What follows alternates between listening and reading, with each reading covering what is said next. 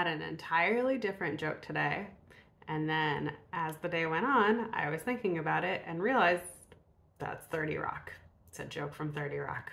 One joke or idea for a joke or a premise, or maybe this will be something at some point every day for a year, day 30.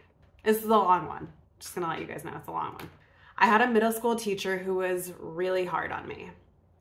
His teaching style was tough, bordering on cruel, and I cried often. Recently, I was doing a show and I couldn't believe it, but that teacher was in the audience. There's something so incredible, so satisfying about being in the middle of telling a joke to total strangers and seeing the guy whose fault this is. Like, dude, if you had just taught me math, I wouldn't be a clown in a brewery.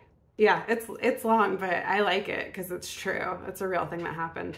I was thinking about people who have teachers in their lives where they're like, ah, yes, this is the person who is the reason why I became a writer, or that's why I became this, or they really encouraged me. And I was thinking about it, and I did have some of those teachers who I'm very grateful to, but I also had a teacher who broke me. You know when you know the impact somebody had on your life and then realize they have no idea the impact they had on your life? I'm also doing the Artist's Way, and you know, part of it is figuring out like who has impacted you in these very positive ways and who has impacted you in these very negative ways, and the internal voices that you hear in your mind, like where does that come from? And I was like, oh, I think some of it came from this teacher. I think a lot of times when I call myself dumb or stupid, this is also the teacher who, when I was in 7th grade or 8th grade, I was sitting on a chair that was broken, and while I was sitting on it, the chair completely broke and I fell down on the ground in front of my class, and then he went and got a scale and brought it to me. So I don't feel bad about writing a joke about him.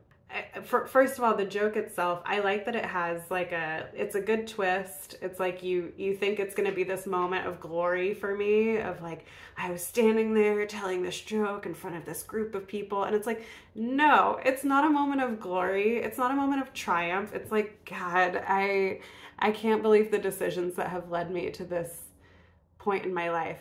I'm also reading Sam Tallent's book, which is about a comedian, like a road comedian, who is just going through it and is just like performing at the worst places you can imagine. And I've done that stuff too. I'm very lucky that I'm not in those places very often anymore, but I was thinking about like, yeah, there's a life that I've chosen for myself, that all of my friends have chosen for ourselves. Sometimes somebody will ask me like, how did you get into comedy? And I go, oh, I'm broken inside. And if they laugh, that's how I know that they'll be a friend for life. They usually don't laugh. They're usually just like, okay. Usually I try to stay away from jokes about comedy because I don't think it's that interesting to other people, but I do like this one, so. We have house guests right now. That's why this room is looking a little different. Okay, see you tomorrow.